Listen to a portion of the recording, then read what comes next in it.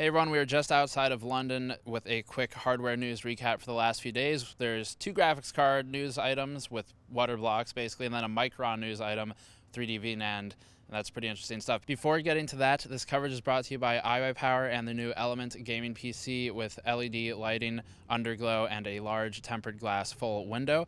So the first news item is Zotac's GTX 1080 ArcticStorm, and this is a full coverage water block on a GTX 1080, as one would expect. It includes the card and the water block. You connect it to an open loop system that you've already got in your computer, and it has all the standard fittings, so you should be able to connect it with pretty much any open loop system on the market right now. There's support for inner diameter tubing up to 10 millimeters, and then it's standard G quarter-inch threaded fittings for the actual connections. The card's got a back plate. I'm not clear right now if that's aluminum or another material. Copper for the cold plate, base plate, and again, it's full coverage water block.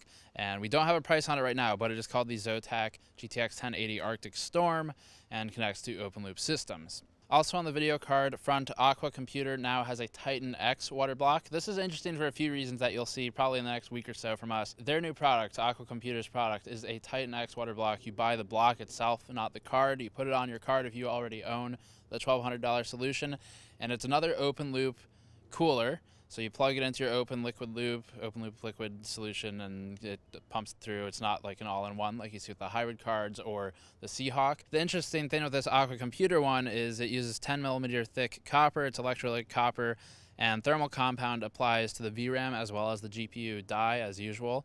So it's got full coverage of the VRAM and the GPU. Keeps everything pretty cool. You don't need the hybrid solution where you have a VRM blower fan. And there are two main variants of this solution. There's the copper one for 100 euros, don't have USD just yet, and a nickel-plated one for 115. You can also buy a passive backplate, which really is just a backplate, as always, for 25 euros extra. It's a CNC machine block, and it's a jet plate with, again, complete coverage of the card. And the last news item for today is Micron's new 3D VNAND or NAND for mobile devices. So you've all heard of 3D NAND or VNAND, as some companies call it. Samsung, of course, one of the most prolific and the probably the originator, I think, of that technology on the consumer market. You've heard of that for SSDs. This is the same idea, but for mobile devices. Micron's new 3D NAND goes up to 32 gigabytes, making it among the largest storage solutions on the market, for mobile especially. It's stacked cells vertically, as with any VNAND, and it's also the smallest die on the market at 60 millimeters squared, making it a good fit for the mobile phone market that it's targeting.